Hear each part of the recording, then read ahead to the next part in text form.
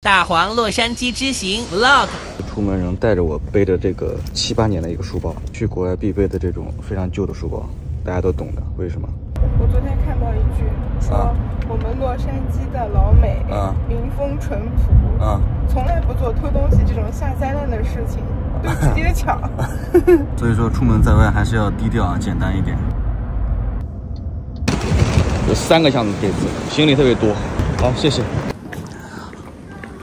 我们这次的行程大概来回一共17天的时间，然后其中会去洛杉矶、拉斯维加斯，最后到夏威夷再返回来。因为签证的原因，我们这次一共就4个人去啊，小鱼、冻鱼、我还有我们的一个翻译小姐姐。我们登机口在 G115，要坐小火车过去。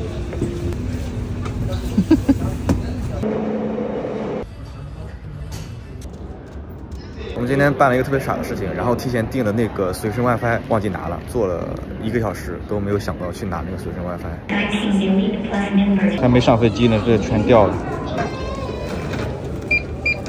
谢谢，谢谢。你好，你好，17递了。212这边写。哇，这个是头等舱。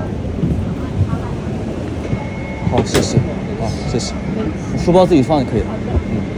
我还带了一个这个1拖3的，我可以插在这个地方充电。接下来这10几个小时就要待在这个地方。这边是小鱼、冻鱼，这是我的位置。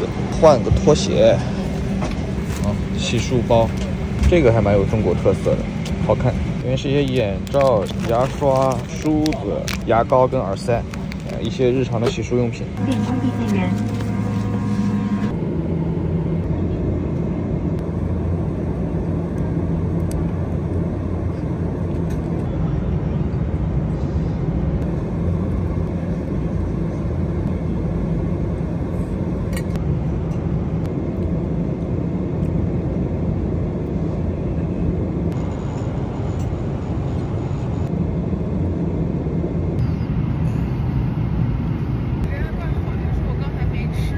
现在我手机显示的是8点多钟，晚上8点多钟，然后乘务员要来送晚餐了。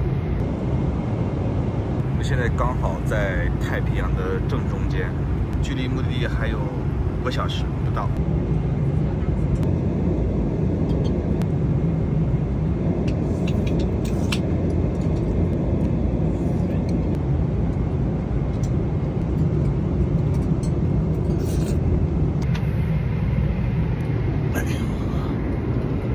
好像还有1个多小时，最后这一觉没睡着。但是早饭了是吗？喝点心。还有1个半小时就到了，耶，坚持一下。这个面能好吃吗？不好吃。我们对面竟然有个飞机，第一次在飞机上看到飞机。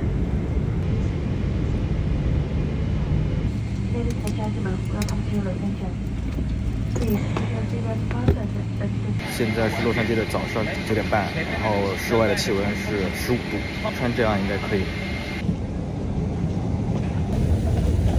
感觉怎么样？气温？到洛杉矶的第一感觉就是特别潮湿，因为是个沿海的城市，在美国的西海岸，外面也在下雨。后来才知道，洛杉矶几乎不下雨，这几天下雨被我们赶上了。Welcome to United States。据说来美国出关要1个半小时起步，我的妈呀！这前面这么远，两人现在还穿着羽绒服跟棉袄。坐车路上的风景可美了。Faster is better。我的妈，一眼望不到头的人，跟春运的高铁站似的。这个不帅。你看他们这个公交有多破，有多旧。我的妈！在国内的机场出来，从来没有见过这样的东西，随便任何角落都是垃圾。下飞机一瞬间惊呆了，满地垃圾，真是出乎了我们的意料。圣诞帽都戴上了，出发去酒店了。坐上出租车后，景色逐渐有所好转，直到进入了洛杉矶的富人区比弗利。这路边全都是别墅啊，这条道有点那种厦门或者三亚的感觉，全是棕榈树。终于看到在美剧里面经常看到这种小房子的一套一套这种小别墅，平层。我们这次住的是这个比弗利山庄的4季酒店。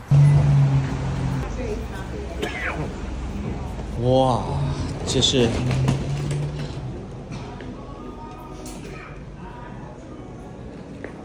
耶。